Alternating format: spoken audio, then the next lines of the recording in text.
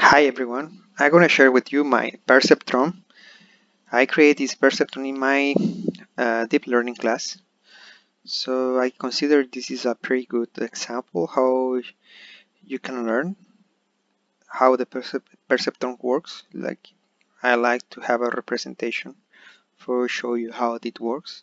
So we are gonna jump to first of all with the how my perceptron works. Just one small example. So I run perceptron.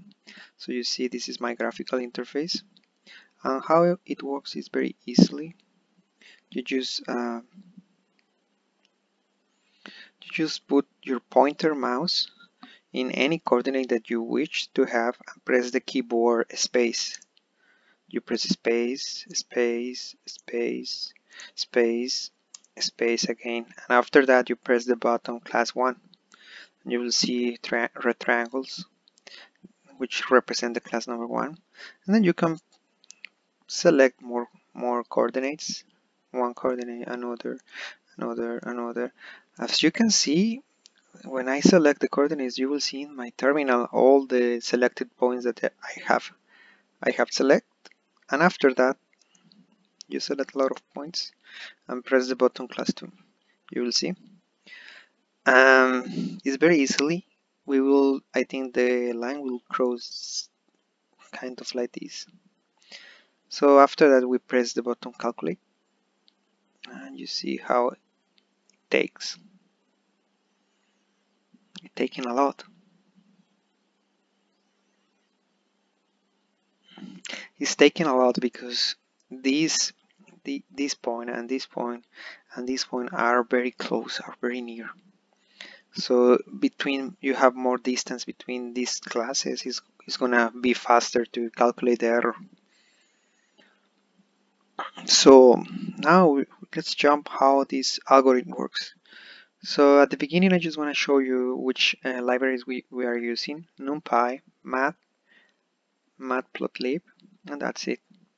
So the math is, we only use math because in the sigmoid function we have exponential here, and that's it. That's why we are using math. So okay, let's jump to the code. Perceptron, start in line number 16. And why I don't show you this code, because it's not related to perceptron. This code is just for give us like this graphical interface. That's it. And to gather in and put all the points that we, or coordinates that we select in one array of arrays. So okay, this is our perceptron. This is the variable that we have here. The most important, I think, is learning rate. This allows to find a very small value of the error. I mean, very low points in the function near to 0. And these are the weights. Every epoch, every time, every yes, and every epoch we are calculating the W1, W2, and W0. These are the weights. And we come down this ref. This is the arrays of arrays that contains all the points that we select in the graphical interface. And this is our net function. No, yes, our net function. And you can consult in this function in any deep learning, machine learning book. This is our function, and this is how we calculate the error.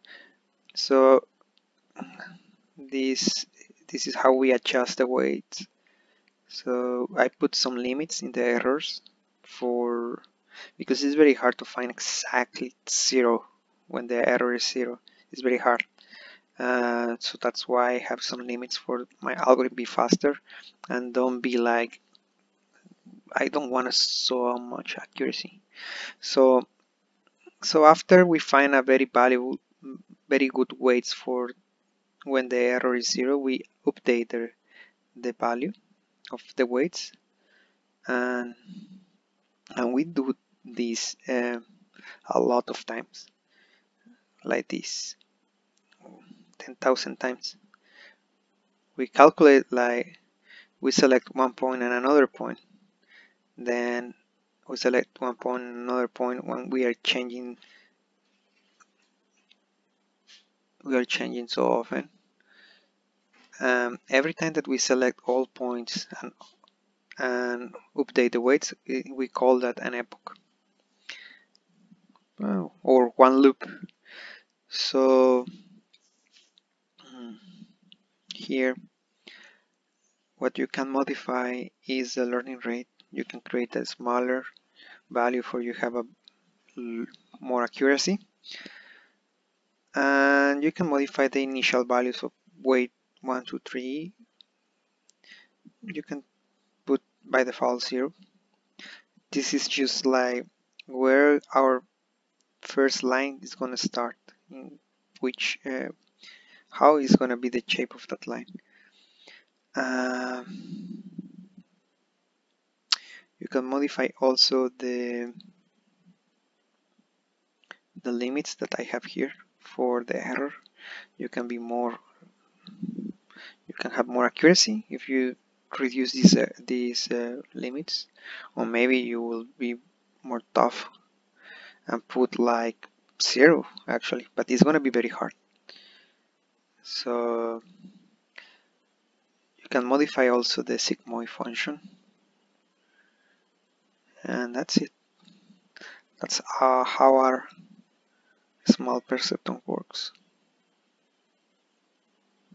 So if I'm gonna share with you my GitHub repository for you can download this perceptron.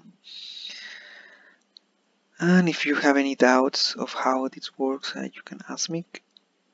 But I don't remember a lot. I did this like 2 years ago, and now I'm focusing on another stuff. Okay, thank you very much. Bye.